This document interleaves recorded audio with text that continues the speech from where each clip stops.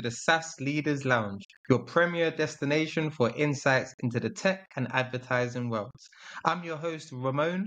In today's episode, we're excited to explore the intersection of advertising and AI with a very special guest, Arun Rajagopal, a seasoned leader in AI and ML initiatives at adMarketplace.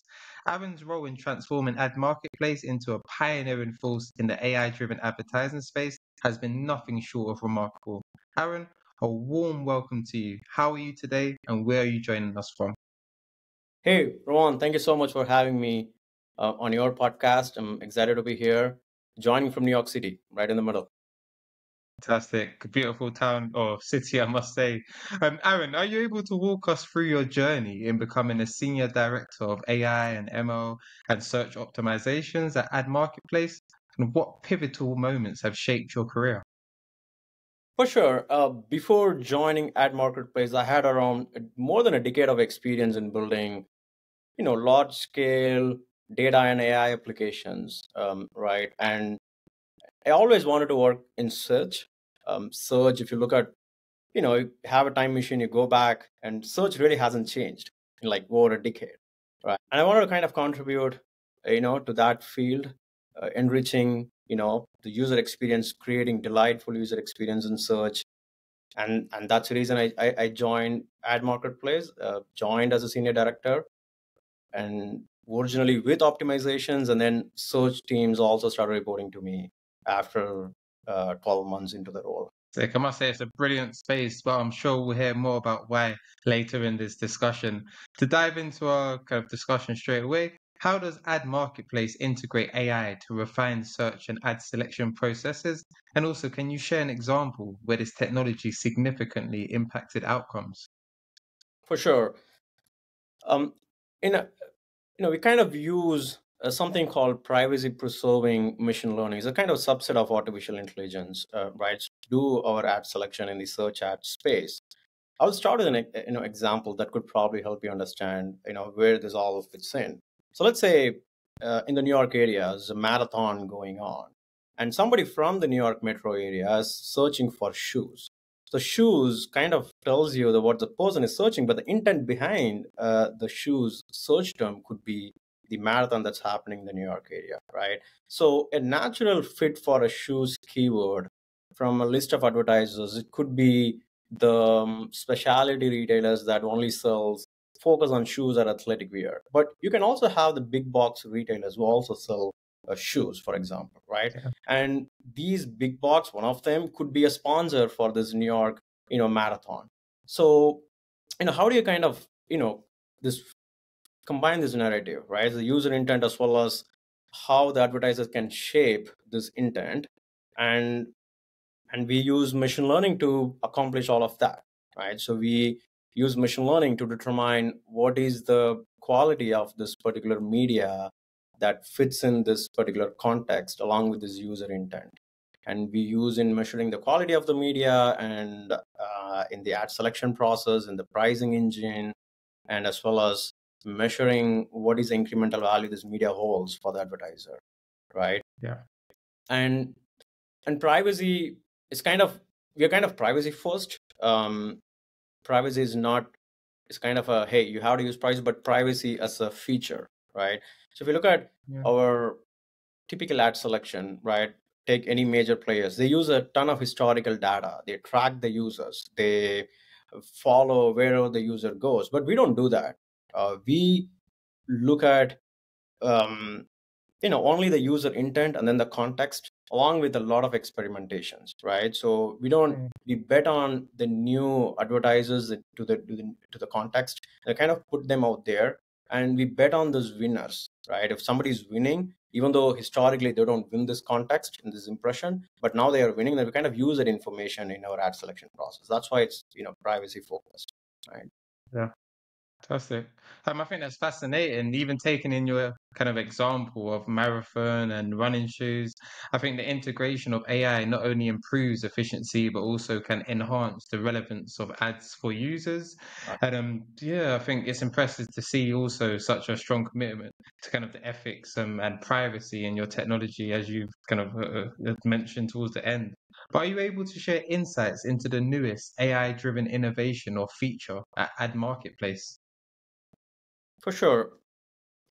If you look at the general trend, consumers are increasingly showing broader search intent than the narrow, traditional, monotonous search. And I could go back to the same shoes example.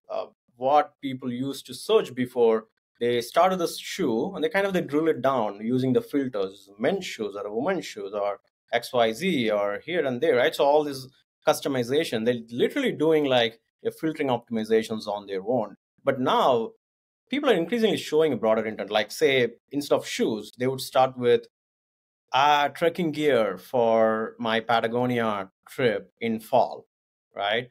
So, and we are trying to cater to this audience segment and to create this delightful modern age shopping experience and pulling from millions of products that we have from inventory from all the major retailers as well as other major labels, close to 70 million products that we have, and pulling out of the products and create this Oh. beautiful interface and new search experience, and powered by these large language models and generative AI. That's the new stuff that we are focusing on, and we are super excited for that. That's a great breakdown. I think making complex tech accessible, should I say, it really helps in understanding the value ad marketplace provides. With the rapid evolution of AI, there's a debate in over reliance in technology. How does ad marketplace ensure a harmonious balance between AI advancements and human oversight? For sure.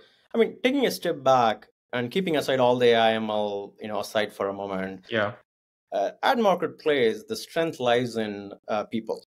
We put people in the center of all the offerings, right? So that's the key differentiator. We offer bespoke, white glove, service to our advertising partners as well as our publishing partners. And why it is important? The brand safety and integrity is super important for both side of this marketplace, right? And we put people right there to maintain all of that, and not just that, whether it is campaign optimization, whether it is measuring the quality of the media or measuring how incremental value the media provides offers to our advertising partners. We put people you know always in the middle of that, right? And the Yeah. AIML, if you look at these initiatives, they're only empowers people to make better decisions and improve their creativity, right? So this creative element, that's the differentiator, right? That comes from the people. Yeah. But AIML is just an empowerment, of that aspect. Yeah, that's reassuring to hear. I think balancing technology with human insight, it surely enhances the decision making and kind of maintains trust that we can have with AI as well. But looking towards the future, where do you see AI's role in advertising heading, and how will Ad Marketplace contribute to that vision? I'll definitely pivot to my word, the very first response of why I joined Ad Marketplace, right? And search has been undisrupted, if it's even a vocabulary term, for the past more than 10 years now, right? We now have reusable rockets, people even trying to get us to, Mars, right? So all of this happening, but search is kind of remained in the same place. And to some degree, it's even degrading, right? If you look at the recent search experiences. And one of the ideas that recently came up is generative AI as large language models, right? So that's the one that is going to disrupt search as it exists, as it existed yesterday, right? Because the Yeah. disruption is already happening. So our focus has been around, we're going back to the basics, right? So nobody can predict what the future is going to look like. However, we are kind of betting on right people, right culture, as well as the right set of products. Right, so if you kind of bet on those three pillars and we get our act right, and we are very confident that we are set for success in this new future as it's evolving. Brilliant. I think that vision sounds transformative. It's exciting to see how Ad Marketplace plans to shape the future of advertising with AI. Let's lighten the mood with a quick fire round to get to know more about you, but beyond your professional achievements. So, are you ready for our quick fire segment? For sure. Fantastic. Do you prefer online courses or in-person classes? It's a mix, I would say. Online courses, it gives you that flexibility that you can watch them, at any time that you would like, whenever you feel. But the Yeah, in-person setups helps with the collaboration as they go hand in hand. definitely. A lot of times you learn from, working with smart set of folks. They help you, you help them out. So there should be a balance between, you know, both, of course. Couldn't agree more with you in that answer there. Do you prefer journals or blogs? Increasingly blogs, they are being very candid and open to explore so many topics, and there is no gatekeeping as well, so it's kind of a Yeah, democratizing platform, right? So everyone can share their thoughts, and I love blogs and read more increasingly. most definitely. If any, do you prefer animation or live action? L- um I have a 5.5 years old daughter, increasingly animation for sure. Yeah, I have two under two as well, so I'm Oh, definitely stuck great. on the animation side. Do you prefer horse riding or cycling, if any, again? Sorry, can you please repeat that one more time? Yeah, sure. Horse riding or cycling? Cycling. We bike. We have one for me, my wife, as well as for our Yeah, daughter. We do that. It's a fun weekend activity. definitely. Yeah, definitely more accessible, I must say. Are you more of a karaoke person or an open mic person, if any? Yeah, open. Like it's good. Definitely gets out of our interaction. The latter for sure. Definitely. Street food or fine dining? Street food, and if company is sponsoring, fine dining. Brilliant answer. I'm the same when it was in my last employment. I think now being the boss, I'm probably more into street food. Last question. Do you prefer more magic shows or circus acts? Magic shows. Yeah, definitely. I agree with you on that one as well. A question from our previous guest, as we like to keep the collaborative nature going on the SaaS Leaders Lounge. We previously had a gentleman called Alex Babin. He's the CEO of Hercules AI. They're basically an enterprise AI company that fixes the most complex enterprise workflows using context-aware AI that mimics human behavior. Yeah. His question for yourself was, what historical event or book has had the most significant impact on your understanding of the present, and how have you applied the lessons learned from it to your current activities? This is actually an easy question to me. The book that I read a few years back, very transformative, and I wouldn't say not necessarily you know predict the future, but kind of set me up, you know, for the future, right? Yeah, It is the brothers Karamazov, and what I learned, it's about the empathy as well as being childlike, the openness as well as his enthusiasm for the rest of the life. yeah. I really picked it up out of that. Novels are pretty lengthy, and I know a lot of folks would have read that in their childhood. It really took me so long to read it fully, completely, and it was a transformative experience reading that book. Brilliant. No, fantastic book, I must say. And I will also put kind of a link for that book as well in the bio on our YouTube channel, just in case anyone wants to share that knowledge with yourself. For our next guest on the podcast, we've got a gentleman called Rahul Sonwalker, and he's the CEO of a company that's just launched around a year ago called Julius AI. They're an AI platform at the forefront of kind of data-driven analysis. What would your question be for Rahul on the next episode? Sure. I mean, I typically ask this question. It's an interesting question. What is the top or most critical feedback they received, and whether they worked on it, and how did they address that, if at all they worked on it? Brilliant question, I must say. Brilliant, brilliant question. I look forward to Rahul's answer. And if you also want to know more about his answer to your question, I'll be happy to connect you both.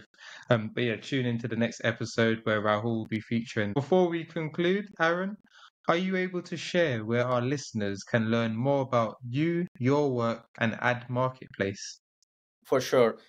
I write a lot on LinkedIn. So please do send me a connection request. Feel free to follow. and also DM me if you need anything.